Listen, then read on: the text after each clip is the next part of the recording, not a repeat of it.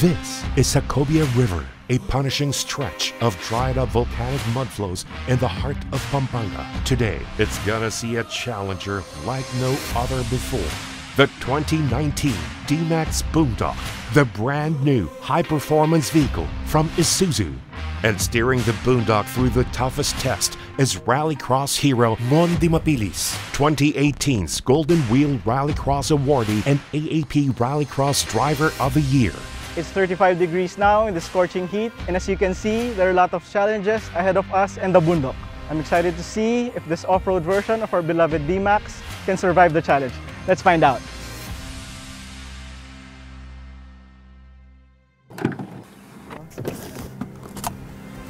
First challenge, getting through the scorching dry lahar. Pretty easy for the Boondock's 4-cylinder inline blue-powered diesel engine with turbo intercooler. But can it take giant river rocks and raging waters?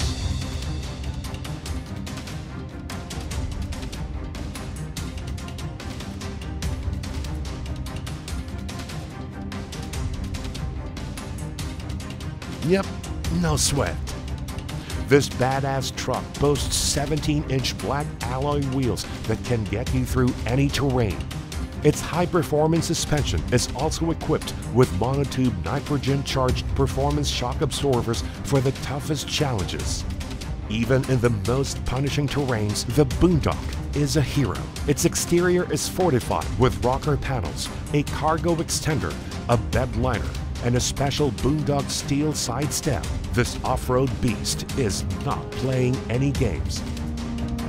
Sarap yung suspension. Yung ride niya parang kotse.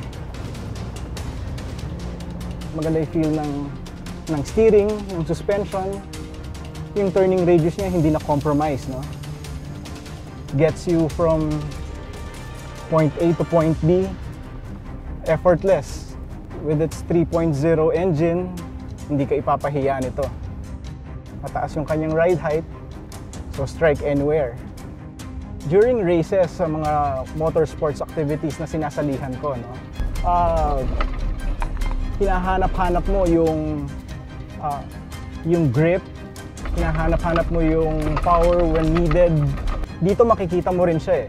Power when you need it. Tapos yung grip niya is able to tackle any obstacle, any surface condition, kaya you get best of both worlds.